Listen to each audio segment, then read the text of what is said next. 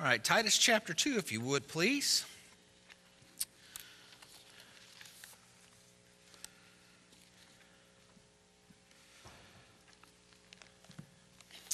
We'll continue in our study of Titus.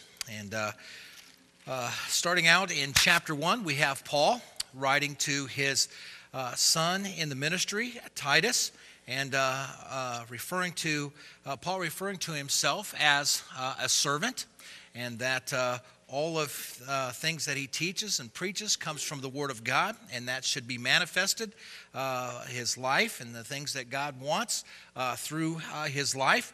And then, as he has Titus there in Crete to get pastors in line for on the island, starting in verse number 6, he gives them the things that he is to look for in these men, and then warns him later on in that chapter about those that are unruly and those that are preaching false doctrine and what to do about that these men they profess to know God, but by their works they deny him. And we could see that in our lives today. And then starting in chapter 2, he tells them, he gives them that conjunction, says, but speak those things which become sound doctrine. And he says, you need to teach the truth.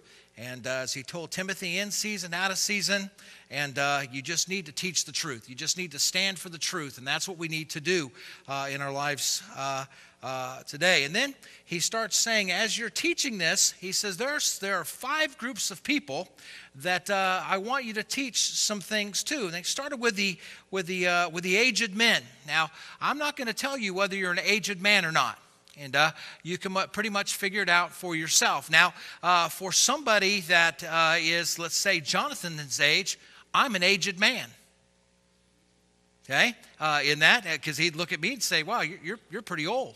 And but then I could look at somebody else in here, and I'm not going to look at anybody in particular, so I'm just look down, okay, and say, "Well, to me, they're an aged man, or they're a very mature woman."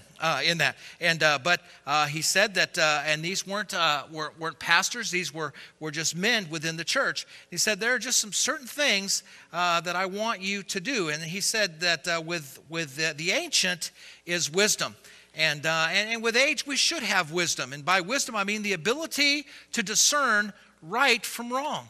I mean, by the time I get to my age, I should know what is right from wrong. I should have my life established to know where I'm going. And he said, when these aged men then need to set the example for others to follow. And some people say, well, I don't want to be an example. Well, you either are an example in the right way or you're an example in the wrong way. For people to see. Our lives are a living testimony day in and day out, no matter how old you are.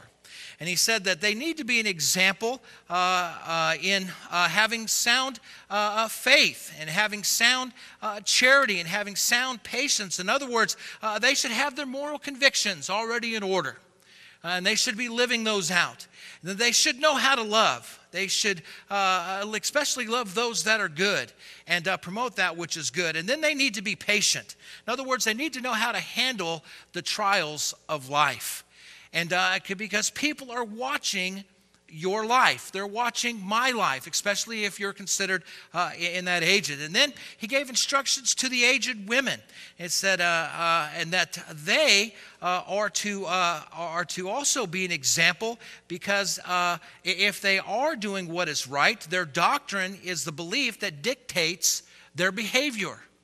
What they believe about the Word of God, how they through their devotional life and through the preaching and stuff that they hear, that in their behavior and their demeanor, people will be able to tell whether or not they are living a life of holiness. And they said there are just some certain things that they need to demonstrate to younger women and to others in their holiness. And that was, number one, not to be a false accuser, not to be a slanderer. Okay, not to get caught up in the gossip of the day, not to allow your 2 ears or your mouth to do that which is wrong. And then it says also that they're not to be given to much wine, and what that means is not to be a slave of anything, not to allow the substances in life to control us, whether it be smoking, drinking, food, whatever. In that to control us. And then they need to be teachers of good things. In other words, teachers of that which is right, the things that are right to do. They have a responsibility. We are told to teach the younger.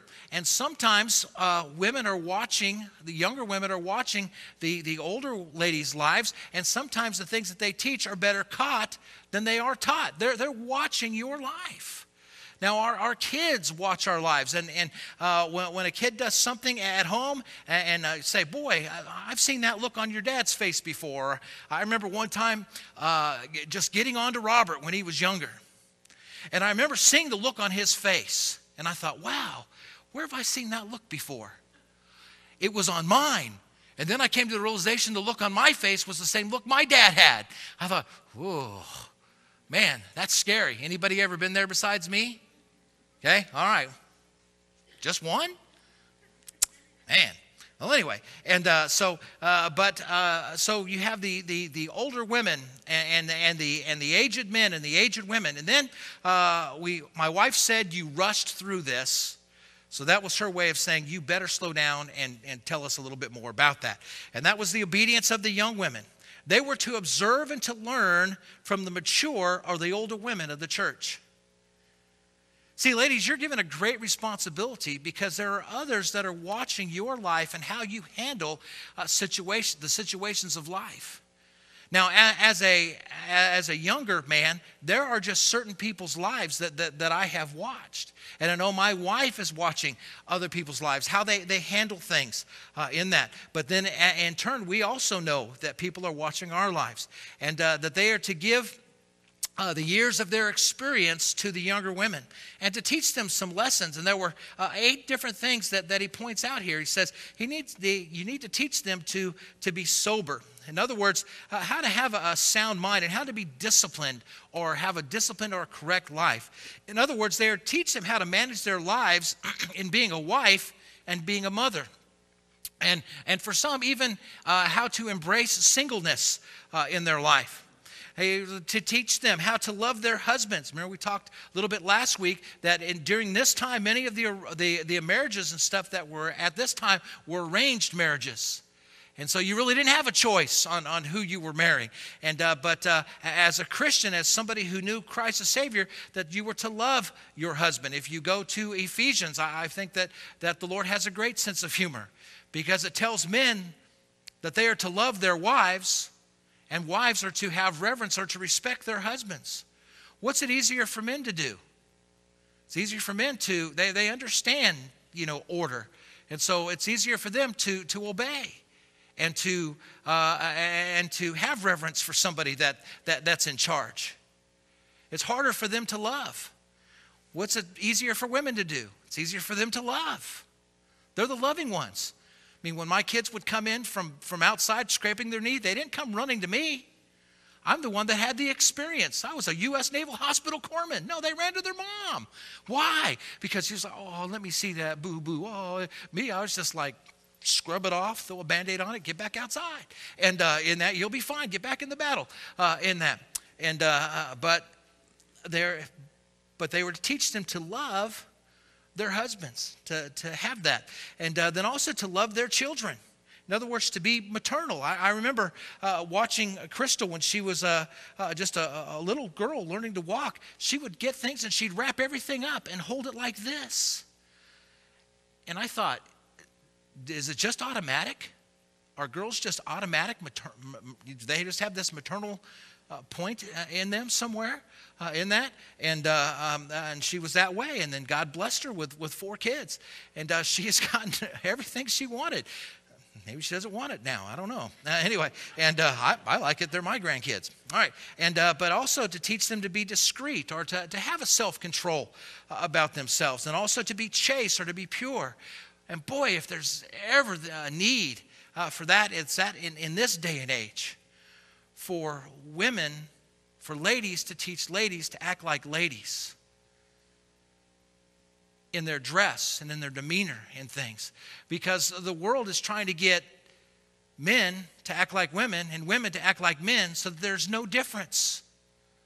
I think men should be men and women should be women. That's the way God made us. There is a difference. I'm glad my wife's different than I am. I'm glad that she's made different than me.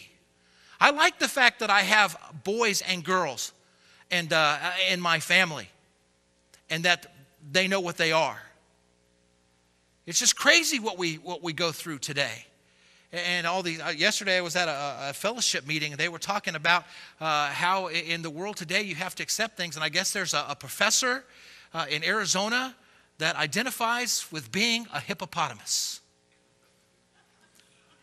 She thinks she's a hippopotamus, and then that's what they said. Fine. Next time I'm in Arizona, I'll go by there and throw a pumpkin in at her. And they seem to like pumpkins. See if she'll eat it, if she wants to identify as a hippopotamus. And I won't go any farther than that. And in that, but also if they were to teach them to be keepers of the home, and also to be good, to be beneficial to those that are around them. Then lastly, to be obedient to their husbands. In other words, to be willing to yield themselves to God's order. And then it gets to the young men. And this is where we'll pick up tonight. Look with me, if you would, at verse number 6 of chapter number 2. And it says this: young men, likewise exhort to be sober-minded in all things, showing thyself a pattern of good works, in doctrine showing uncorruptedness, gravity, and sincerity, sound speech that cannot be condemned, that he that is of a contrary part may be ashamed, having no evil thing to say of you. Exhort servants to be obedient to their own masters, and to please them well in all things, not answering again, not purloining, but showing good fidelity, that it may be adorned to the doctrine of God and the Savior in all things. So let's look at the young men. Young men are to learn obedience. Now, Paul calls for young men to be obedient. The word likewise there means after the same manner, in the same way. In other words, it's good for us as young men to find a mentor, somebody that you can look up to. I learned, and I'm learning to be a pastor, and I learned it from watching a pastor. Somebody who loves their people. And that's one thing I remember Pastor saying. He says, I may not be a very good preacher. He says, but I strive to be a really good pastor. And he taught me how to go on hospital visitation. He taught me how to care for people and how to love people, how to be there for them. And I've watched him over the years do that. Brother Chuck just happens to be here tonight. I was trying to just think of different things I've learned from people. I learned from Brother Chuck how to slow down and teach a class. Instead of trying to get all the lesson in that half hour that I have, you know what? Just teach what they need to learn, and then you could just finish it out. That's why instead of it taking me 13 weeks to get through a typical set of lessons, it takes me 6 months. In that, I learned that from him. Why? Because it's just patience. I've also always wished that I had his demeanor. And I strive. And sometimes I have to think, I want to be like Chuck. I learned how to pray from Brother Jim and Brother Steele. I learned how to look past unruly people from Brother Marty, and to love people that come on the bus. I mean, I don't know that these guys know that I'm watching them. And there are other people in here that I can point out that I've watched and I've looked because I've wanted to learn things that I've seen in their life. But at the same time, I'm knowing that people are watching me. And says, so you need to set a pattern. You need to do that. But it's good for us to find mentors to help us to grow and to train to be a man. It says that we should exhort, in other words, desire to be sober-minded. In other words, to be in the right mind or to live within normal limits. You know why? Because as young men, and we are very impulsive. We're ready things to be done right this second. Or we just get the impulse to do things. And here, to be sober-minded means to be curbing one's desire or impulses, or to be self-controlled. And as young men, we need to find people that will help us to be held accountable to do those things. So then it says, Paul turns and he's talking to Titus. He says, listen, he says, you yourself as a young man need to be showing these things. You need to set the pattern for that. And there were two reasons why. Number one, he was the one that was going around trying to find people to pastor. So he needed to set that example for others to do that. And he says, showing thyself. He needed to model that. So what does a sound-minded young man look like in the eyes of Paul? Well, he needs to have a pattern of good works. That word pattern means a model or a type. In other words, you need to set the example. Now, it is not uncommon for young men to have role models or a hero in their life. I mean, we could think of maybe heroes that we had when we were kids. Remember when I was a kid, I wanted to be Batman. Old Adam West. And I thought that was cool. I wanted to run and jump on some pole and slide down and get in the Batmobile. My dad was so cool. We used to have this old Chevy car.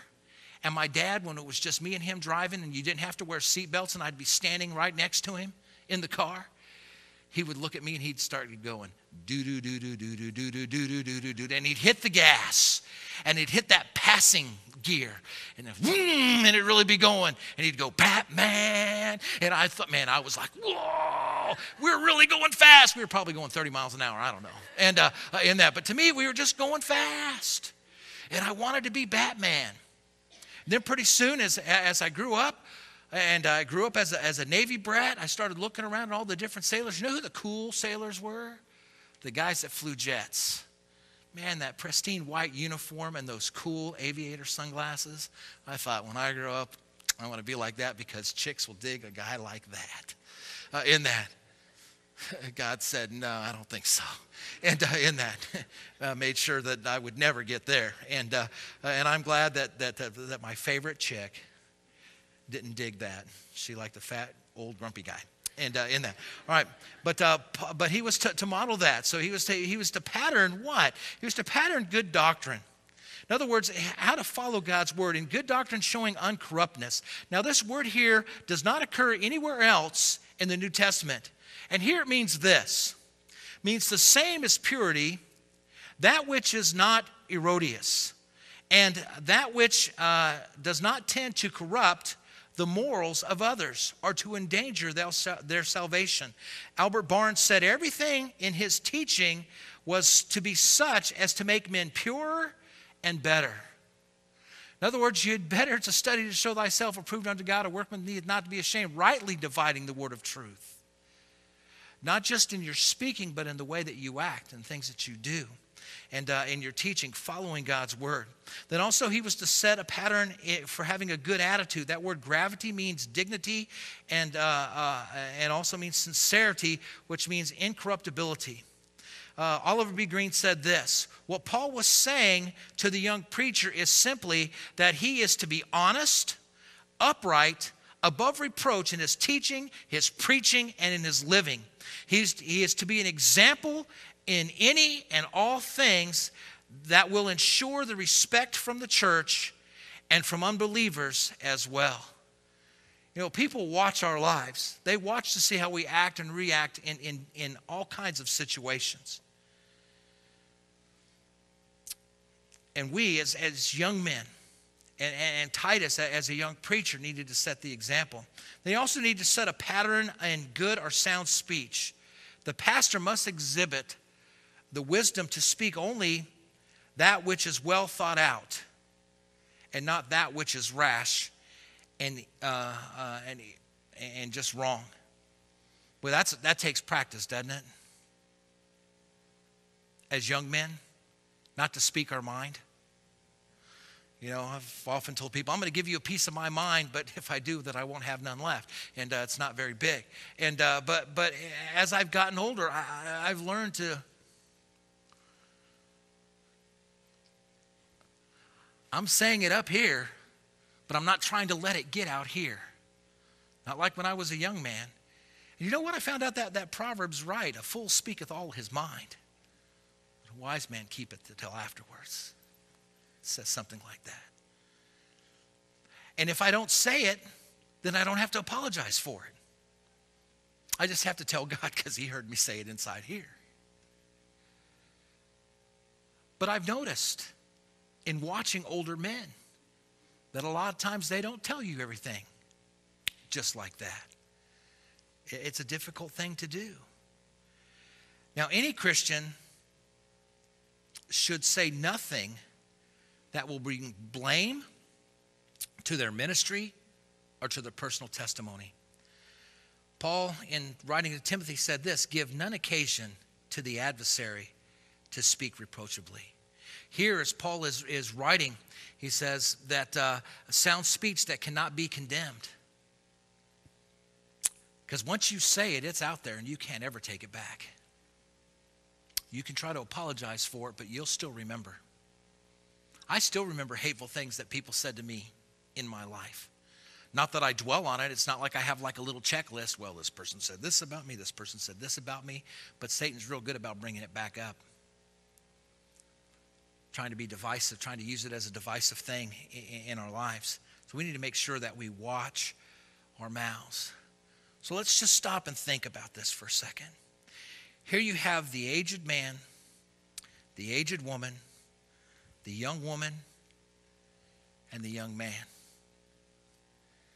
It pretty much sounds like God's trying to tell us as a church something, that we need to be careful, that we need to be studied up, and we need to make sure that we are living what we say that we believe. The doctrine that we have will dictate our behavior. But then he has one last group, and that's this. Look at verses 9 and 10 again. It says, exhort servants to be obedient to their own masters and to please them well in all things, not answering again, not prolonging, but showing all good fidelity, that they may adorn the doctrine of God, our Savior, in all things. Now, in Paul's day, there were still many slaves and many slave masters. Some of the masters had gotten saved, while others had not. Hundreds of slaves during this time had been born again. And Paul knew that if the Christian slaves did not render the right kind of obedience and service to their masters, that they would have a poor testimony. They'd serve as a poor testimony of the grace of God in their lives. Therefore, he wanted the servants who were believers to be obedient to their masters, to serve them well, to please them in all things, and not to be disputing and arguing with them, because such servant would never influence the master to become a believer. Paul knew that the believing servants could win their masters if they could prove to them that Christianity saves, satisfies, and brings peace. Peace and position that money could not obtain. Philippians tells us there's a peace that passes all understanding that we as Christians can have. Now, as Christian employees, we are to do what we are asked well and without complaint. As a Christian employee, let me say it again, we are to do what we are asked well and without complaint. In other words, look at what it says. It says, servants, be obedient to your own masters and please them well in what? In what I want to do, or in all things. All things. So let's just stop and think about it for a second. Now, to please them in all things does not mean that the servant is to dishonor God in order to please the master. But not only in so much as pleasing the earthly master does not contradict his belief with the heavenly master. Now, the Christian servant or employee was not to do anything morally or spiritually wrong to please his master or his employer. A Christian servant and employee was not to do anything to agitate or to antagonize his master because of his faith in God. But a Christian employee should do all that was in his power to win his master by doing some things. Number one, by daily demonstrating the peace of God in his heart. People watch your life. I was given the opportunity to make a little extra money this past weekend. All I had to do was pull these little trash bags out, put them in a trash bag, and then just go and dump them in a dumpster. And I did that for $16 an hour, earning money to go on vacation. And the more I did it, the happier I got. I don't know why. I was happy. I was pushing that little cart. It was easy work. And I just kept smiling. And these zoo people just kept looking at me. And finally, a couple of them just said, "Why are you so happy?" I said, "Because I get to dump trash today." "That makes you happy?" I said, "Sure it does. Somebody's paying me to do it, and it's easy work." I picked nothing up over 30 pounds, I promise you. I had my conscience by my side, and she beat me. I probably wasted a lot of bags because I pulled everything out halfway. But you know, the more people watched, the more they just kept noticing. So it made it easier to give out tracts to people. If I'm showing the peace of God in my life through my work and I'm happy in doing my work, people are going to take notice. People are going to notice a difference in your life if you're happy about doing what you're doing. Second thing is, not only are we to show the peace of God in our heart, but we are to, but the testimony of the Lord through our lips. We're to speak the right things. We're to say the right things. The person that was in charge of me was half my age. Didn't matter to me. Whatever she told me to do, I said, "I'll take care of it. Don't worry about it. I got it." Why? Because that was the person they put in charge. "Well, I'm a 55-year-old man. Why am I letting some 20-something-year-old girl boss me around?" What's that sound like? You could say it.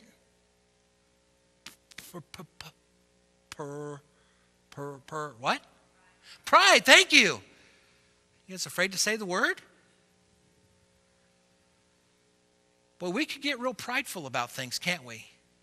In our jobs. You know, I learned a real humble spirit from watching somebody that I work for. And there are many a days that I've come in at 8 o'clock in the morning and pastor's already disheveled for the day. His hair's all messed up, his shirt's all untucked, and his tie's a wreck because he's been fixing the toilet somewhere, repairing the lights, or doing something. It's real easy to work for somebody like that.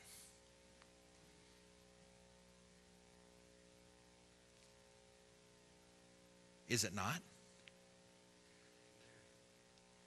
You should be the employee that you want working for you one day. That's what Paul's telling them. So you need to be careful with your lips. Then also, to render, in service, rendering, doing what you're supposed to do in your job. Now, listen to what Paul said in Ephesians. Said this: "Servants, be obedient to them which are your masters according to the flesh, with fear and with trembling, in singleness of your heart, as unto Christ, not with eye service as man-pleasers, but as servants of Christ, doing the will of God from the heart, with good will doing service as to the Lord and not to men, knowing that whatsoever good thing that any doeth, the same shall he receive of the Lord, whether he be bond or free. And ye masters, do the same things unto them, forbearing threatenings, knowing that your master also in heaven neither is there respect of persons with him." That's Ephesians 6, 5 through 9. And then the verse in Colossians 3:22. Many of you can quote this. "And whatsoever ye do, do it heartily, as unto the Lord and not unto men." You know what? Ultimately, I work for God. And that's how I need to work. Man, if pulling a trash bag out and taking it to the dumpster is unto the Lord, I can do that. If making a visit to somebody is what God wants me to do, I can do that. Talking to James today, he called me to let me know what was going on. He said, he asked me to do this. I said, "Hey, let's pray that God will just give you comforting words for that pastor and his wife that are hurting. The guy asked James, says, are you going to be okay to do all this? I said, you're an expert at that, going on the fly and preaching. And we should be that way.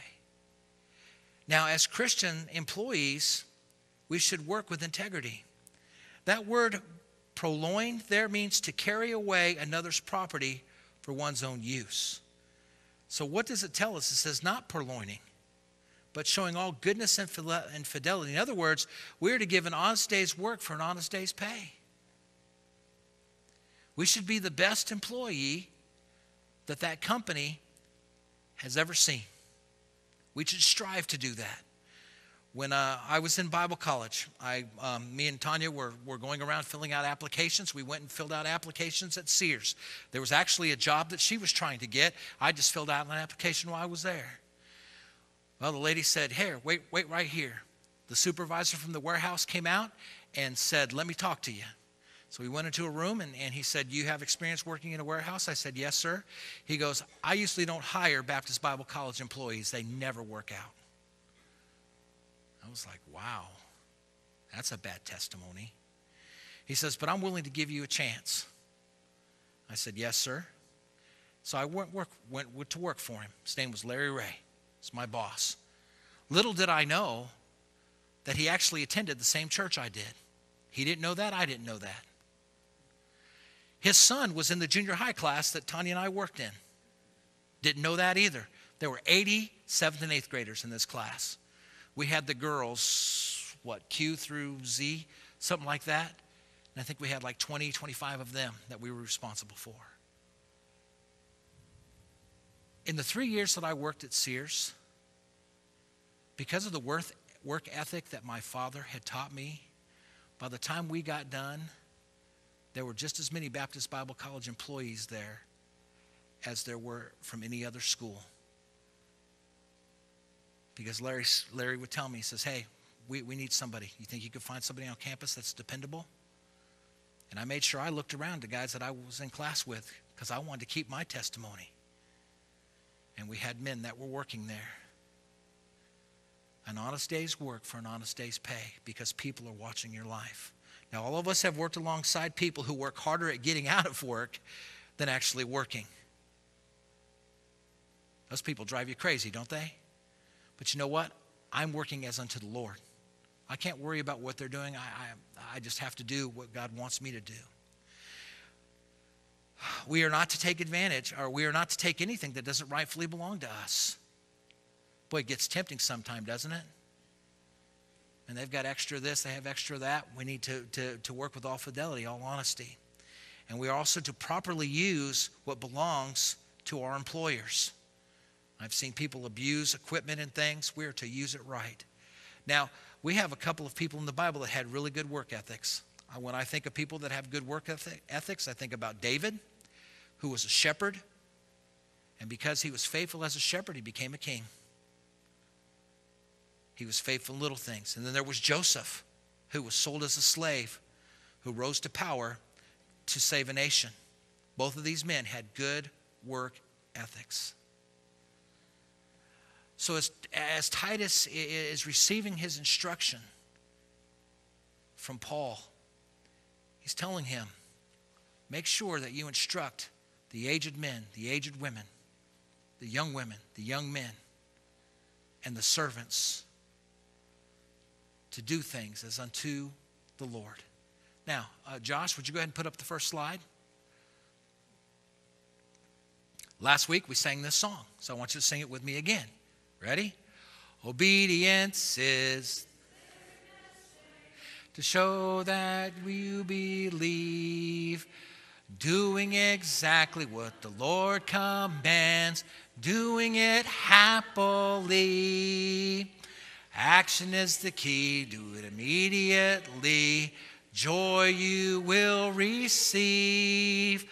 Obedience is the very best way to show that you believe. O-B-E-D-I-N-C.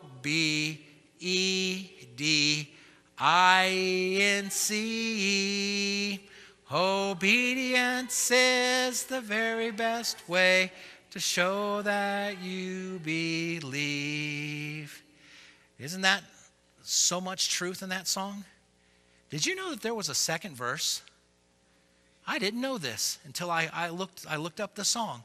Look at the words. It says, we want to live pure, we want to live clean, we want to do our best, sweetly submitting to authority, leaving to God the rest, walking in the light, keeping our attitude right, on the narrow way.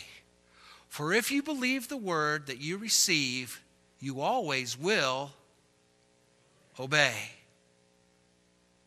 Now think about that. We could sing the first part, but can we live the second verse? Let's sing it together. Ready?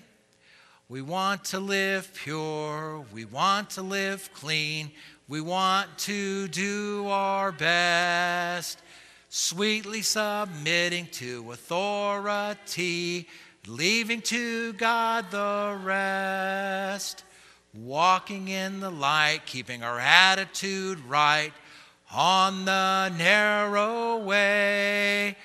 For if you believe the word you receive, you always will obey.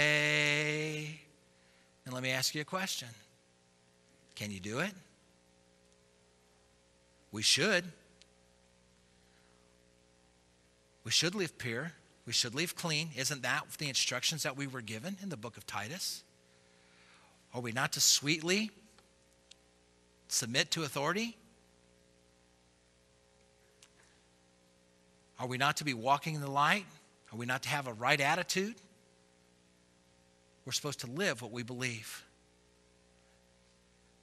And that's what Paul was trying to teach Titus, and that's what Titus was to teach to the people. Next week, we're going to see what the basis of obedience is.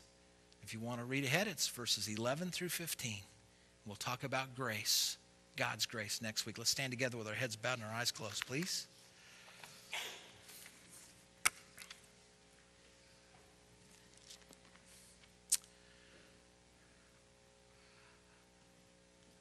Just have a brief time of invitation. The altars will be open for you if there's something that maybe the Lord is dealing with you with, or somebody that you'd like to pray for. Certainly, you could do that. We're going to be singing I Would Be Like Jesus, and that's found in page 388. I would be like Jesus. Father, we just pray, Lord, to be this time of invitation. Lord, thank you, Lord, for the privilege it is to get to teach your word. And I just pray, God, that it would not find it void in any of our hearts, Lord, that we would consider where we're at, whether we're an aged man or a young man, whether an aged woman or a young woman. Lord, but all of us are servants. All of us work for someone. Lord, all of us need to be obedient, Lord, not only to you, but, Lord, in everything that we do, we should do as unto the Lord. And I just pray, God, that you would help us to do that we would set the right example. Lord, just be with us as we sing this song, Lord, and we just ask this in your precious name. Amen.